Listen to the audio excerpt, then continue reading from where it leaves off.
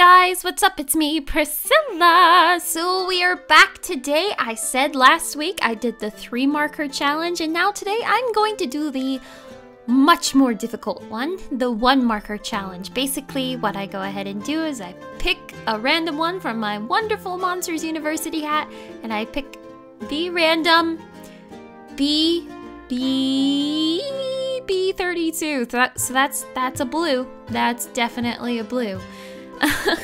I guess I didn't do it right last week. Supposedly I was supposed to draw something before I picked out my colors. I wasn't supposed to draw a character based on my colors, so I do have a sketch prepared, so let's take a look. I've got a pale blue.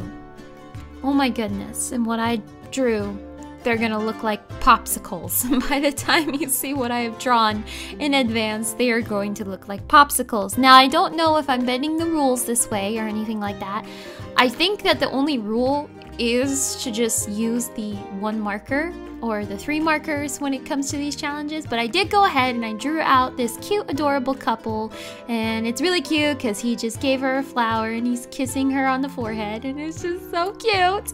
So I had to, these guys are gonna look like popsicles. They're gonna look frozen. It's great. They're gonna look absolutely blue with this pale blue. Oh my goodness. I guess I just wasn't prepared for this.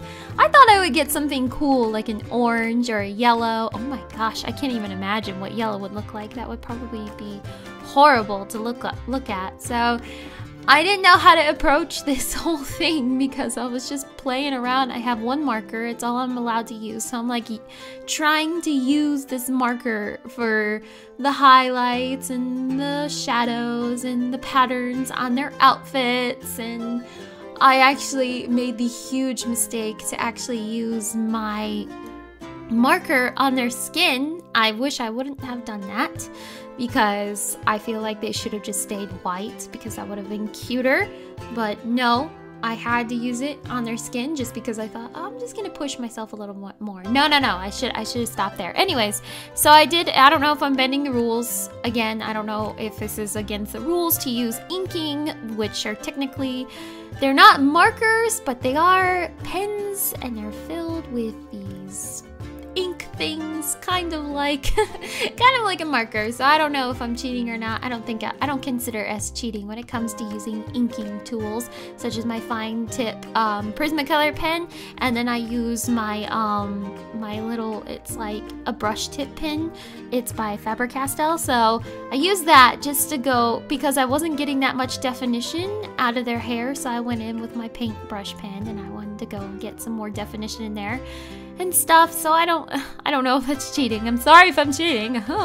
But oh my goodness, this was just such a difficult project with these two, because I have 2 people. I should have just drawn 1 person. So I was thinking about drawing like a cute like butterfly dog or something like that, and I thought, no, that's too easy. And see, right there is where I made my mistake, was her cheek. I wanted to give her like some blush, some highlights of blushing or something like that, and then I mean, his cheekbone looks awesome, and he looks great, where I used, like, to highlight his skin tone and everything.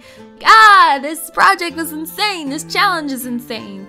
So yes, guys, I hope you like this fun little 1 marker challenge, and I don't know, are there other marker challenges out there that I should do that I don't know about?